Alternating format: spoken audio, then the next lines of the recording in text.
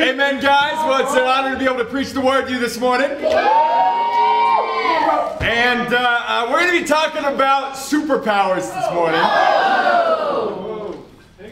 What's the greatest superpower to have? They're not the right answer. Super strength. We got super strength. What else we got? You say lying? Flying. Invisibility. That's a weird thing. Definitely super speed. Super speed. Teleportation. Teleportation. All right. Let's get one, two, one. You can just show up where you're trying to be. Electrokinesis. We'll talk after. I'm not super intellect. All right. Let's get the last one right here. Healing. Super healing. Got a Pentecostal in the room this morning. Amen. Well, what we're going to talk about today, I put before you, is the greatest superpower of all, and that is the power of God. Title of the lesson this morning, the power of God. It's very interesting. There's literally billions and billions and billions and billions and billions of dollars that have been made off of human beings' obsession with power. And we love how we got Superman, we got Iron Man, we got so much power in cinema today. We pray for power, we seek power, yet the greatest power of all is in God's words right here.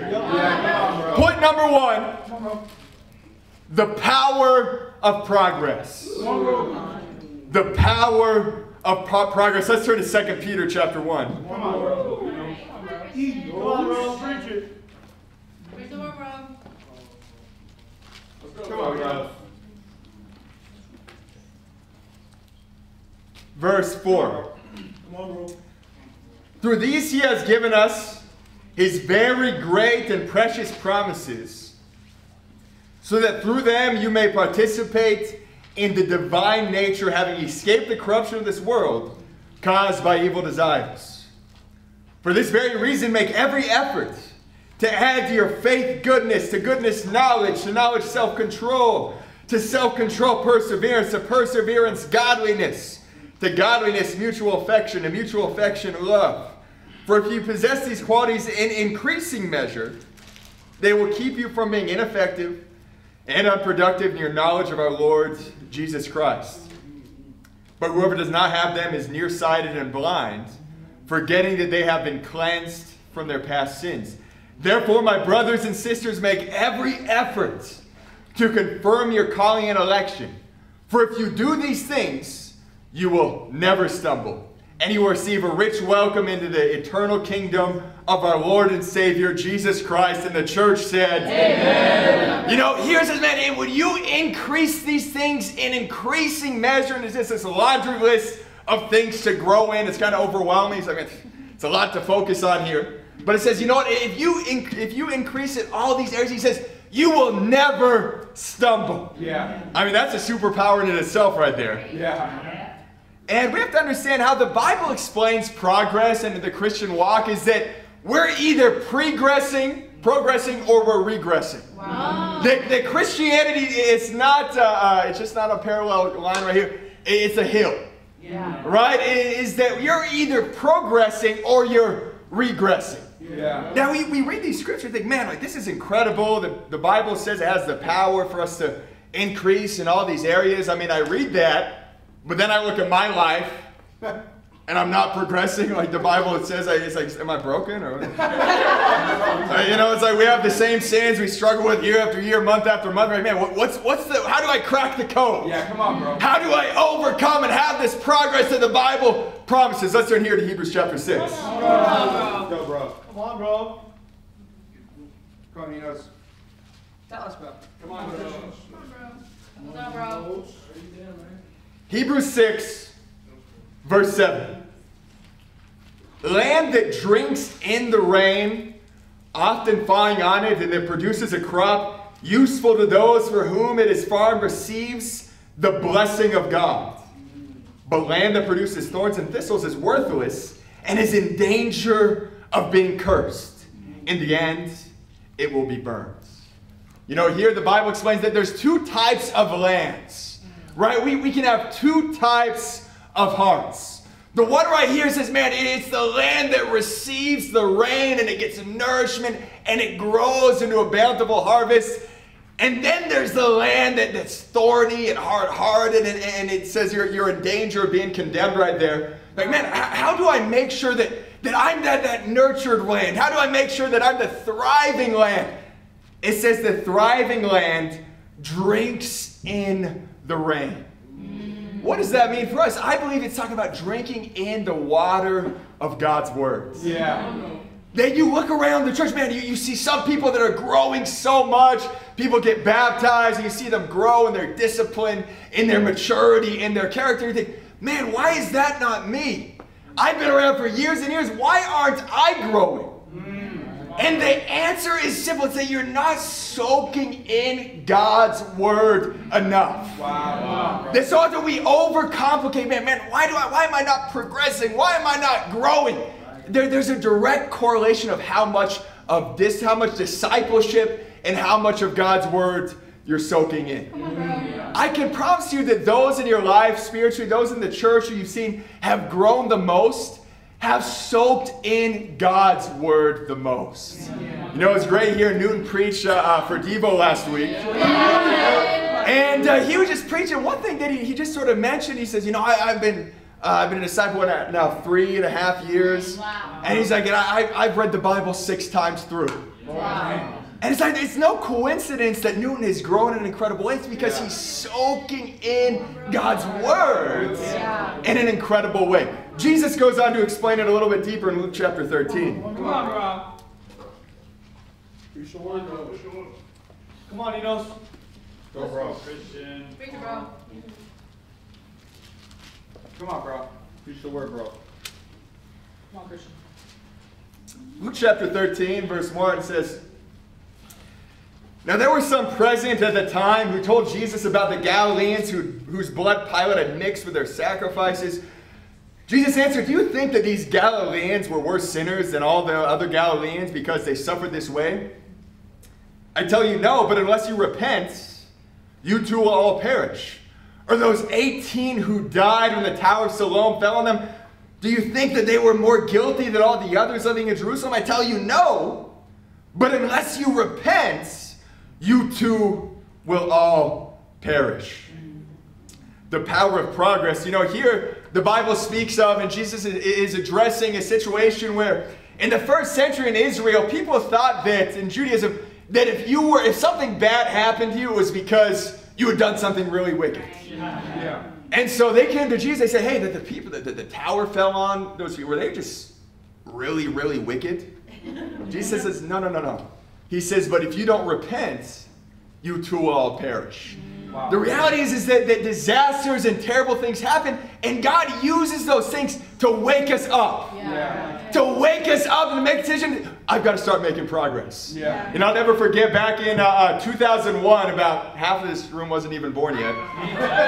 But 2001, my father was taught for 30 years. He taught at the high school I went. I was there for all 30 years, but I was there for 4. And so my father, he taught at high school for 30 years, and he had a Christian club, and he had a meeting every Tuesday at lunch. And he got some pizzas, they had food and drink, they'd have a guest speaker, and they averaged between about 8 to 12 people every week of just attendance. And then the Tuesday after 9/11, guess how many people showed up? Over 150 people. Wow. Over 150. I'm not a huge math guy, but that's over 100, 200, 300,000 fold type of. Why? Because people had woken up of just their mortality and how fleeting life was, and it woke them up. Sadly, after a few weeks, you go back to 8 to the 12 attendance. But we have to understand, man, God wakes us. He works in our life, whether it's family, whether it's friends, whether it's a disaster. It's to wake us up to make a decision, man, I've got to start making progress. Yeah. Which is why it continues here in verse 6. Then he's told them this parable. A man had a fig tree growing in his vineyard, and he went to look for fruit on it, but did not find any. So he said to the man who took care of the vineyard, for 3 years now, I've been coming to look for fruit on the fig tree and haven't found any. Cut it down. Why should he use up the soil? So the man replied, leave it alone for 1 more year, and I'll dig around it and fertilize it. If it bears fruit next year, fine. If not, then cut it down. You know, here's an interesting parable about a fig tree and how this man gets really angry that it wasn't bearing fruits. Now, I don't know how much of you guys have ever gardened, but for fruit, there tends to be seasons, right? And so, why couldn't it just have been a season where there wasn't fruit on the fig tree? Well, what they would do back in the day is they would plant all these fruit trees, and then next to the fruit trees, they would plant a fig tree. Why? Because fig trees were famous for producing fruits year-round. Wow. And what that meant is there was an expectation that there was always going to be fruits bared by the fig tree. Wow. And so this man goes to the fig tree and there's no fruit. He said, man, you got to strike it down. There's an expectation that there's going to be fruits. Wow. And as disciples, we have to understand that there's an expectation of God Yeah. that we are going to bear fruits. Yeah. Now, what type of fruit? Well, you look at the fruits of the Spirit. God expects us to grow in our character, in our love, in our patience, in our kindness, in our gentleness. But He also expects us to multiply numerically. Yeah. You know, in his contribution, he referenced 1 Timothy 2, where God says He wants all people to be saved and to come to a knowledge of the truth. Now, the only way that people are going to come to a knowledge of the truth is if they're told what that truth is. And the Bible says when you keep with repentance, you are going to bear fruit. Yeah. And you say, man, well, you know, I've been in the church, you know, for 4 years, and, you know, I pray and I have my quiet times and I run from my sin, but I haven't really been fruitful. I haven't, you know, baptized anyone. I haven't seen the church grow or my ministry. And here's the thing, if we were not seeing fruit in our life, it's because our repentance is not complete. Our repentance is not complete. We have to understand that repentance is not just stopping sin. A lot of times, I know for myself, when I think of repentance, I think, okay, when I say the Bible, I stopped smoking, I stopped drinking, I stopped doing this, I stopped doing that. And that is half of the battle. But the other half is being proactive in our repentance. It's not just waking up, having a quiet time, which is important. But then it's about going out and sharing your faith. Yeah. It's about going out and having those tough conversations with your friends, with your family, inviting people to church, taking a stand for righteousness, even when it's uncomfortable. It's about being proactive in our repentance. Let's go back here to 2 Peter chapter 1. Come on, bro. Come on, bro. Come on, Christian. Come on, bro. Come on. Come on, Christian. Come on, bro. Preach the word, bro. Let's go, bro. Come on. When you go back to a verse that we skipped over, you may have noticed, verse 3. 2 Peter 1 verse 3 says, His divine power has given us everything we need for a godly life through our knowledge of Him who called us by His own glory and goodness. You know, this is interesting. It says that His divine power has given us everything we need through our knowledge of Him. It says everything's right here. But then he goes on to, you got to grow in this. So do we need to apply ourselves to growing in all these areas, or do we just need to apply ourselves to pursuing God? Yes, is the answer. It's both. We have to understand that when you pursue God with all your heart, a byproduct of that will be growth in all of these areas. Sometimes we overcomplicate it. We think, well, I got to focus on this, and then I got to focus on that, and then I got to focus. No. You just got to focus on God. You just got to focus. I know a lot of us here are studying the Bible, and you think, man, it's so overwhelming. I got to repent in this. I got to stop doing this. I got to start doing this one. No. You just got to commit yourself to God. We commit ourselves, and if all of us in this room this morning took on one simple task, to wake up every morning, get into your Bible, and then apply yourself to applying what you read. Apply yourself to living out what you read in the morning. And when you do that every week, you're going to transform. You're going to transform. I think we overcome. We just have to make a decision that the power of progress is made through progressing of our knowledge of the scriptures and application of that knowledge. Amen? The power of progress. Point number 2. Come on, bro. Power and weakness. Power and weakness. 2 Corinthians chapter 12. Come on, bro. Go, Enos. Come on, Christian. Come on, Christian. Okay, bro, come on. And in 2 Corinthians chapter 12, pick it up here in verse 1. I must go on boasting. Although there is nothing to be gained, I will go on to visions and revelations from the Lord. I know a man in Christ who 14 years ago was caught up to the third heaven. I think, what's the third heaven? So in Judaism, they had understood the first heaven is just the sky, the second heaven is outer space, the third heaven as we would understand it. He says, so he was caught all the way up to the third heaven. He says, whether it was in the body or out of the body, I do not know. God knows. And I know that this man, whether in the body or apart from the body, I do not know, but God knows, was caught up to paradise and heard inexpressible things, things that no one is permitted to tell. I will boast about a man like that, but I will not boast about myself except about my weaknesses. Even if I should choose to boast, I would not be a fool because I would be speaking the truth. But I refrain so no one will think more of me than is warranted by what I do or say, or because of these surpassingly great revelations. Therefore, in order to keep me from becoming conceited, I was given a thorn in my flesh, a messenger of Satan to torment me. 3 times I pleaded with the Lord to take it away from me. But he said to me, my grace is sufficient for you, for my power is made perfect in weakness. Therefore, I will boast all the more gladly about my weaknesses so that Christ's power may rest on me. That is why, for Christ's sake, I delight in weaknesses, in insults, in hardships, in persecutions, and difficulties. For when I am weak, then I am strong. You know, here Paul writes, he says he was taken up to the third heaven, and he says he saw inexpressible things that he was not even permitted to tell us about. Wow. Which kind of makes me wish he hadn't even mentioned it. You can't know about it. It was awesome. I'm not going to tell you that. But he goes on, so we can't relate with that. Amen. But then he goes on and he says, but you know what? God gave me a thorn in my flesh. He gave me a thorn in my flesh. I believe that's something that all of us can relate with. Yeah. Now, it's so interesting that there have been thousands and thousands of different ideas of what this thorn could be. People, is it this? Is it that? Some people think it could have been a sickness, like malaria. Some people think he wrote his letters, it says in big letters. Some people think it may have been arthritis. There's other people who think it was this or was that or was temptation.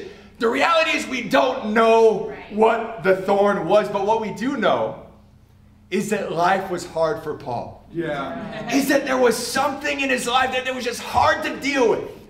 And it says he prayed not once, not twice, but he prayed 3 times for God to take it away. And God said, no.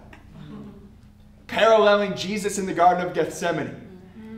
He's about to go to the cross and he prays not once, not twice, 3 times for another way. And God tells him, no. Wow. You know, I believe what messes us up is that a lot of times we think that God promises us more than he does. Yeah. We think that, man, I made Jesus Lord, man, now everything's going to be awesome. You know, we have to understand, God never promised us a perfect life, a perfect job, a perfect spouse.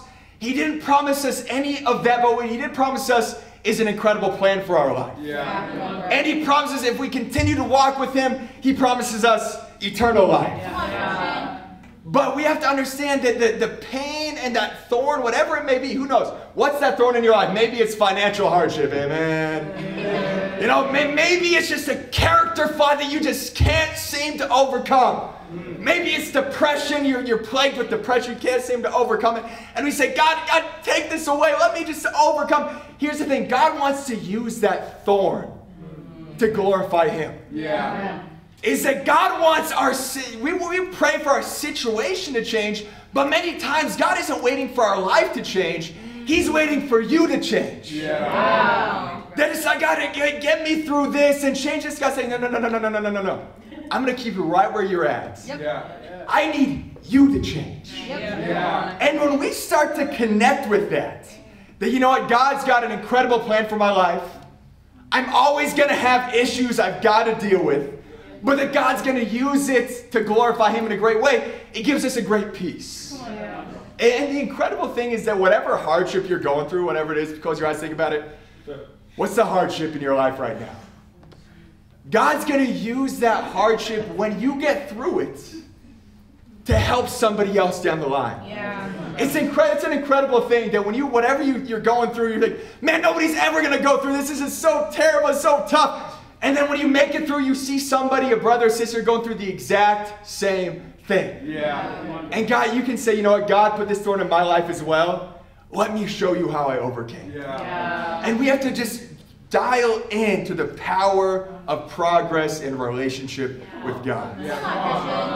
You know, once we do that, we have to dial ourselves into understanding that it's not about being strong, but it's about being weak. Yeah. I believe that a lot of us are issues that we're just too strong.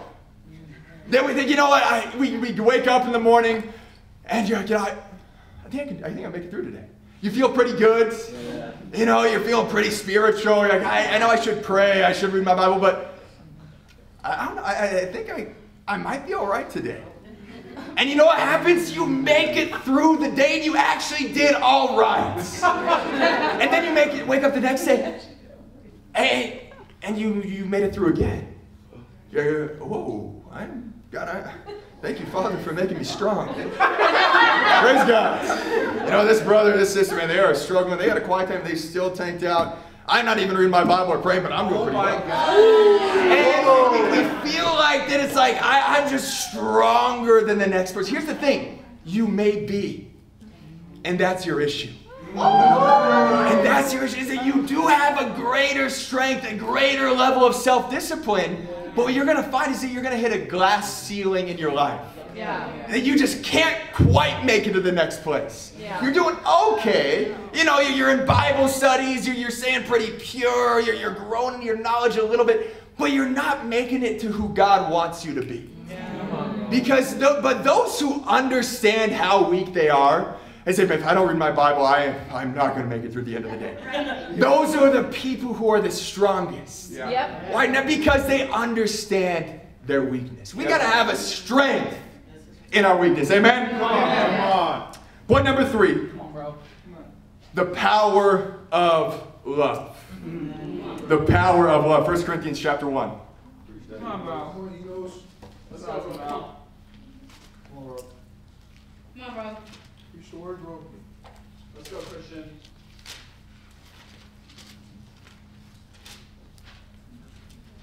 Come on, Come on, bro. Christian.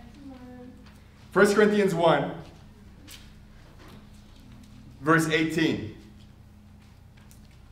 For the message of the cross is foolishness to those who are perishing, but to those who are being saved, it is the power of God. For it is written, I will destroy the wisdom of the wise, the intelligent I will frustrate. Where is the wise person? Where is the teacher of the law? Where is the philosopher of this age? Has not God made foolish the wisdom of the world? For since in the wisdom of God, the world through its wisdom did not know him, God was pleased through the foolishness of what was preached to save those who believe. Jews demand signs and Greeks look for wisdom. But we preach Christ crucified.